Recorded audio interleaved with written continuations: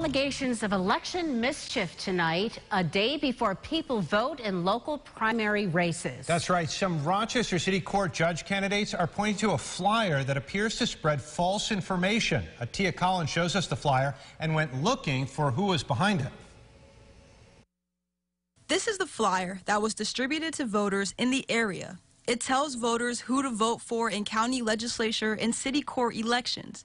It tells people to only vote for one city court judge. That's highly misleading to city court candidate Van White. I think it's important that the community understand that they have a choice for two city court judges, not one, but two. The flyer indicates it was paid for by the Concerned Citizens PAC, or Political Action Committee. A quick web search doesn't show any websites for the group.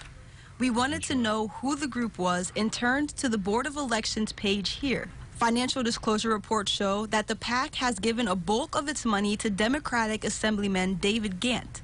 News 8 reached out to Gant, but have not heard back.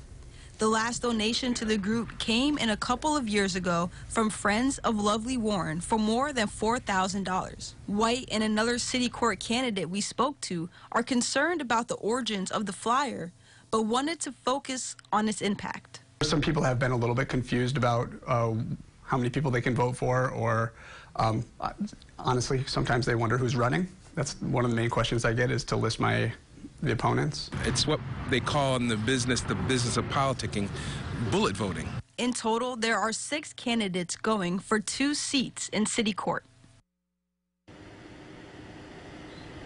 And I'm here at the United Way of Greater Rochester, a polling location for those in District 23. Now, voters will be heading to the polls tomorrow as they get ready for the primary election. For this year's primary elections, there are seats open in the county executive, county legislatures, Rochester City Council, and the Rochester City School Board, as well as many town races. Adam?